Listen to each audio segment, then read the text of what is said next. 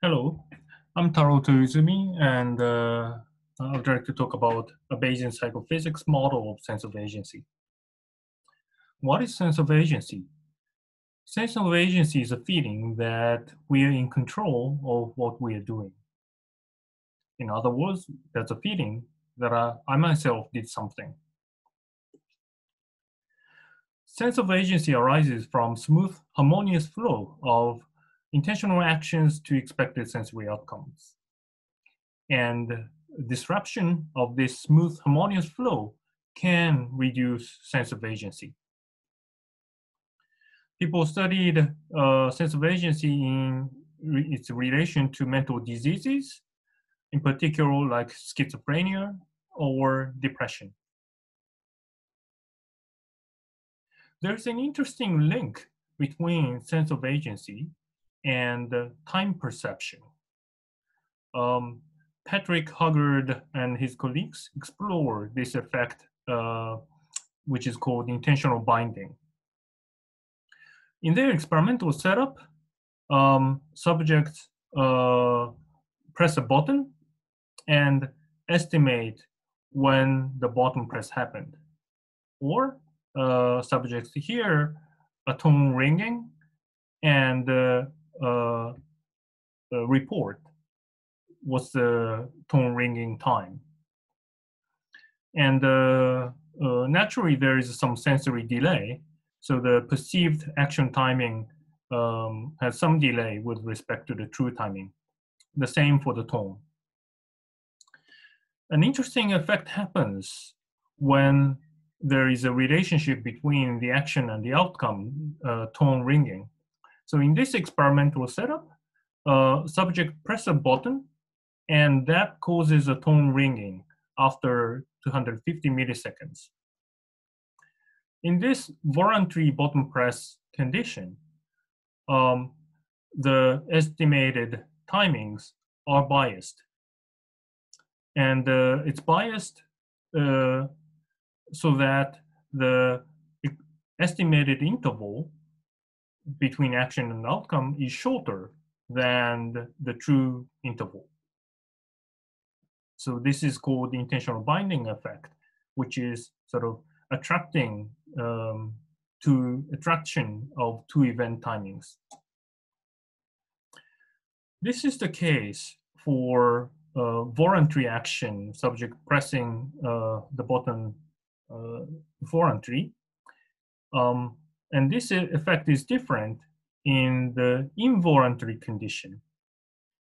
In this condition, experimenter gave a transmagnetic stimulation to subject's motor cortex, and this TMS stimulation causes subject's finger to twitch. And because of finger twitching, subject presses a button involuntarily, and in this condition, again, subject guessed the timings of a button press and the resulting tone. And in this case, interestingly, the effect was the opposite. And the perceived interval between the action and outcome was greater than the true interval. So they discussed this is a reflection of subject's intention and the sense of agency. We wanted to explain this intentional binding effect with a Bayesian model. Our assumption is that subjects try to infer the action and outcome timing optimally by integrating sensory cues, tactile and auditory. And we thought about a Bayesian model because we previously worked on another related Bayesian model to explain the ventriloquism effect. Ventriloquism effect is that when a puppet mouth is moving and a speaker nearby speaks, then in this condition, people feel that as if this puppet itself is speaking. And we could explain this effect, this ventriloquism effect, as a subject of attempt to optimally infer the location of visual and auditory stimulus, considering two kinds of possibilities. In one possibility, there is an underlying source behind puppet mouth moving and sound, speech sound coming. And the alternative possibility is that those visual and auditory stimuli are totally independent.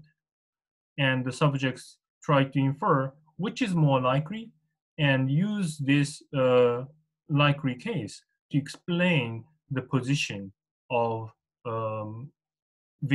where visual stimulus comes from, where auditory stimulus comes from. And this could explain the ventral chiasm effect, both attraction effect when audiovisual stimuli came close by, and the repelling effect when they came from slightly distant places. And indeed, the structure of the problem is similar in this intentional binding case. In the volunteering condition with the subject's intentional bottom press, intention is behind the action and the outcome. Indeed, there is a causal link between the action and outcome, but the intention is the common source. There's an alternative possibility that maybe the action and outcome are driven by completely separate causes. And the Bayesian observer tried to infer which is more likely and use this to infer the respective timing of action and the outcome. Here's more detail of the Bayesian inference.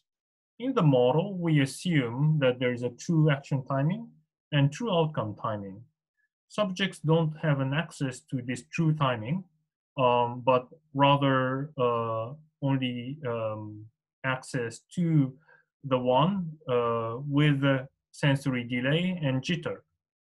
So subjects rely on noisy perceived action timing and perceived outcome timing. Now, if the action event and outcome event are totally unrelated, independent events, then you can estimate action timing with this proprioceptive information alone, and you can estimate outcome timing with this auditory information alone. However, in some cases, subjects think that there is a relationship between this action and outcome. Maybe there's a causation effect, this action causing the outcome. In that case, it's better to integrate these two sensory inputs to infer action timing and outcome timing. So the question is whether a subject should do sensory integration or not. And depending on that choice, subject can use different prior for describing the possible timings of events. One is a causal prior and the other is a causal prior.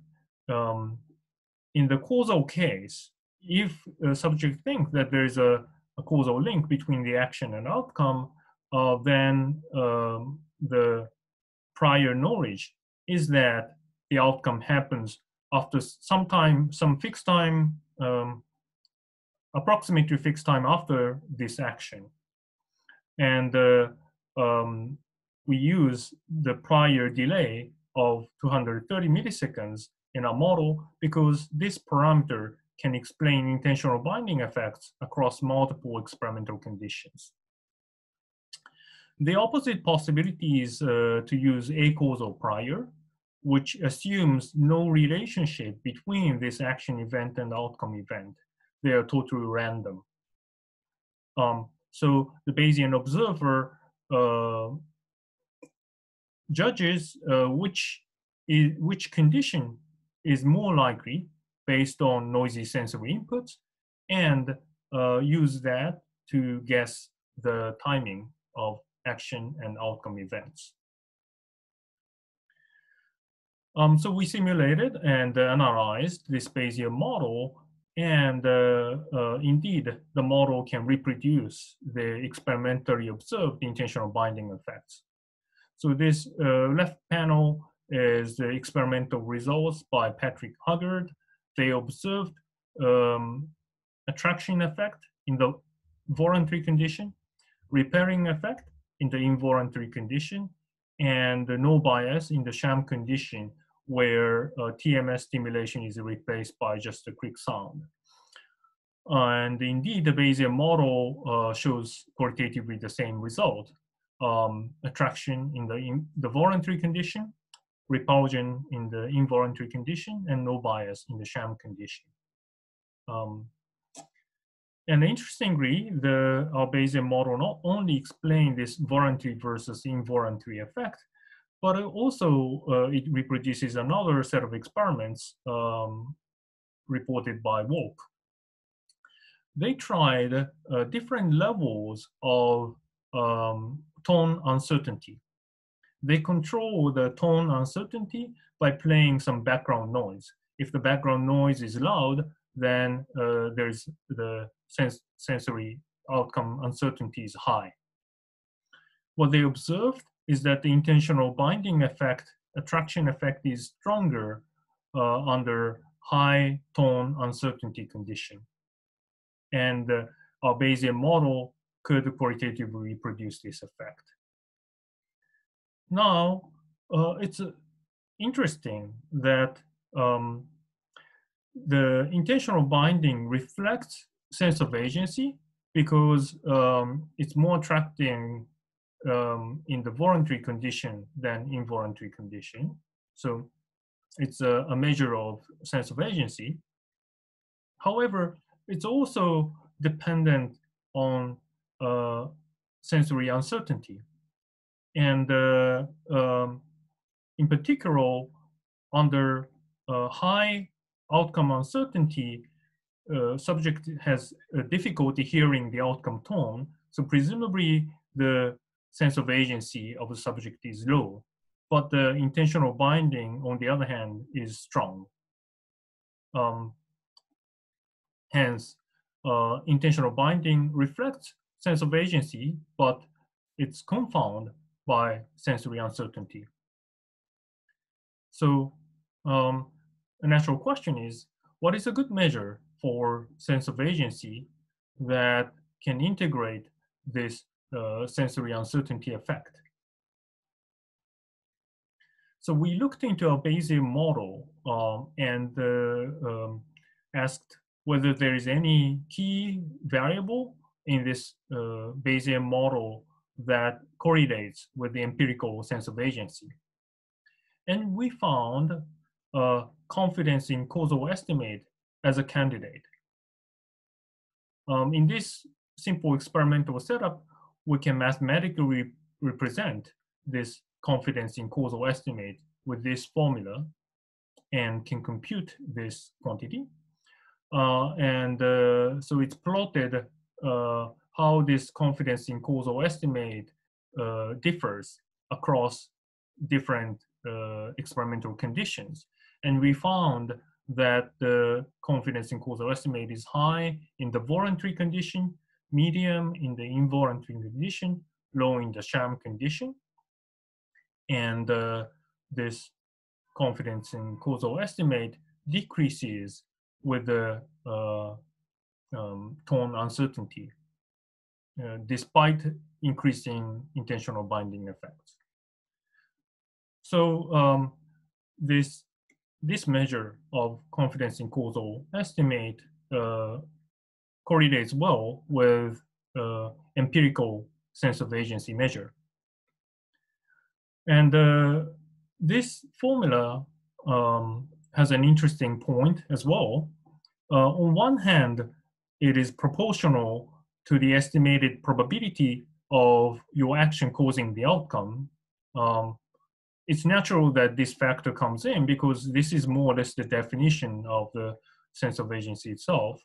But interestingly, it also depends on the sensory uncertainties.